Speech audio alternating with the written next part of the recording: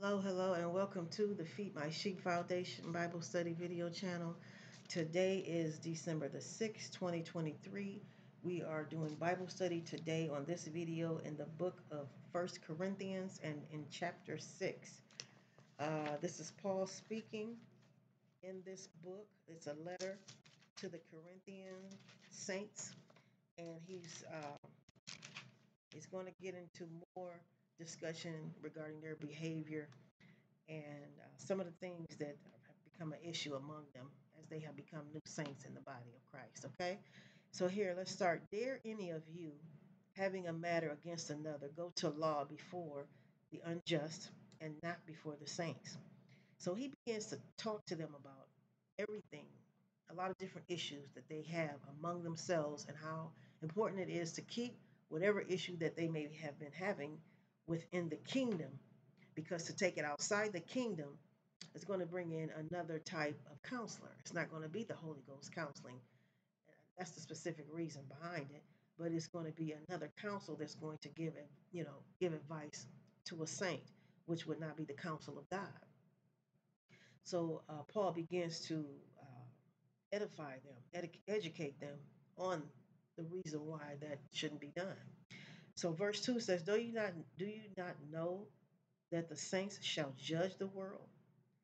Saints judge the world. The kingdom judges the world, he's saying. And if the world shall be judged by you, are you unworthy to judge the smallest matters? Okay, so he's saying God has put you, basically, he's letting them know, you know, what position God has placed you in. Okay, because when you read it and you go more deeper into it, because that's what he says. God has placed judgment in the hands of the kingdom. So if God has placed judgment in the hands of the kingdom by for the world, then can't you judge the kingdom of better too? He's saying. So he says, "Know ye not that we shall judge angels?" Okay. So how much more things that pertain to this life? If then you have judgments of things pertaining to this life, set them to judge who are least esteemed in the church. For I speak to your shame. Is it so that there is not a wise man among you? No, not one that shall be able to judge between his brother. So, but brother, go ye to the law with brother, and that before the unbelievers. Oh, so he said, but brother goes to the law with the brother, and that before the unbelievers. It says, now therefore there is utterly a fault among you, because you go to the law one with another. So why do you not rather take wrong? Why do you not rather suffer yourselves to be defrauded? For no, you do wrong and defraud, and that you defraud your own brother, he's saying. So they had gotten into defrauding one another. Okay, so they were even in the kingdom. Okay, so because this is who Paul is addressing. He's not addressing those in the world, those who don't believe in God, those who have not submitted themselves to the Heavenly Father, but he's addressing a group of saints that have come into the kingdom, and he's saying that they have begun to defraud one another. He's addressing that now. He says, now, know ye not that the unrighteous shall not inherit the kingdom of God? Be not deceived, neither fornicators, nor idolaters, nor adulterers, nor effeminate, nor abusers of themselves with mankind, nor thieves, nor covetous, nor drunkards, nor revilers, nor extortioners shall inherit the kingdom of God. Now he tells them that, but then he adds this on too, just to let you know that he knows, who you were before. He says, and such were some of you, but you are washed, but ye are sanctified. You are sanctified in the name of the Lord Jesus and by the Spirit of our God. So all these things are lawful unto me, but all things are not expedient. All things are lawful for me, but I will not be brought under the power of any of them.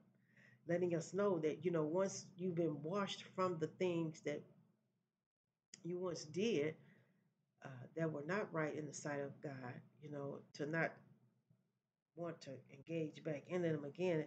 Now, and if you do, again, you've been washed from them. You've been covered from them. But if you go from under that covering, it's like going back into those things, and the covering is no longer there. But Again, you can easily, quickly repent, go before the Heavenly Father, and confess again and be back covered again. Okay. Verse 13 says, meats for the belly, and the belly for meats. But God shall destroy both it and them.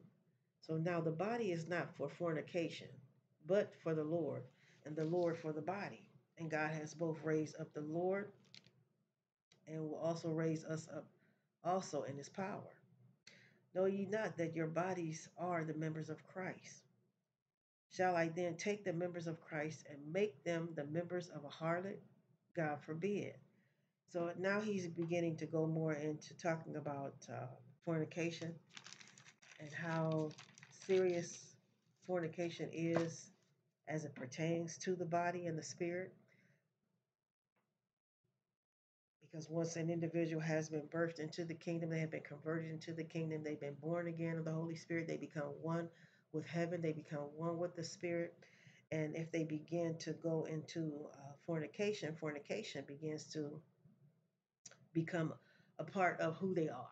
Okay, they become one with that spirit, and again, from becoming one with that spirit, just like becoming one with Christ, you begin to go forward and make Christ-like beings. Well, if you become one again with this, if you become one with the spirit of fornication, you'll begin to go forward and make fornicated like beings. Okay, and that's the order and operation of the spirit with any other spirit. Okay, other than Christ. We can see from God's original plan, he explains to us the order of the Holy Spirit. And he explains to us the order of an operation of how a spirit goes forward in the earth. Okay. And so we can take that example that he's given us and shown us through the power of the Holy Spirit to see how other spirits also counteract. Okay. They act the same way. And the difference is, of course, is that God is the good spirit and those spirits are not the good spirits. That's the difference. But nevertheless, the structure and the way that they go forward, the structure and the way that they manifest is the same. And the fact that it goes through trying to duplicate and make a kingdom, okay, just like Christ makes a kingdom for the Heavenly Father, kingdom of God, kingdom of heaven. Okay, so, and then he goes on to say here in, let's see, where are we at? Verse 15, know ye not that your bodies are the members of Christ? So shall I then take the members of Christ and make them to be members of the harlot? God forbid. So what? Know ye not that he which is joined to a harlot is one body? For two, says he, shall be one flesh. So then once you become joined to whatever it is, as I just stated, you begin to go forward. Just like now he uses the example of the harlot. So now the harlot, because that's what the fornication spirit is, whoremonger or harlotry. So it begins to duplicate that spirit in the earth through people, that it begins to possess, because spirits possess people, just like Christ has possessed us through the power of the blood of Jesus Christ and of the covering of the Holy Ghost and the anointing, the kingdom of God. Okay, all that Jesus did in order for salvation to be a manifestation for mankind in the earth, to be a partaker of the kingdom of God. Another spirit has done that on behalf of the kingdom of darkness and is set in place to do the similar thing, the same thing as the kingdom of light, but only to lead in a different path and only to do a different form of operation in order to do a different and to build up a different type of kingdom. Okay, kingdom, the kingdom of the devil. So nevertheless, uh let's see here, where are we at? Verse 16. So what? Know ye not that he which is joined to a harlot is one body? For two, says he, shall be one flesh. But he that is joined unto the Lord is one spirit. Okay? And notice how he says that once you begin to operate in the Holy Spirit, you become one. Once you become one with God, you become one spirit. But once you go back out into doing fleshly things, you become flesh. Okay? Even though we say the word spirit, because it's a force, okay? It's a presence, it's an essence that takes over an individual, okay? It's actually the flesh spirit that's taking over that individual and begins to drive them. So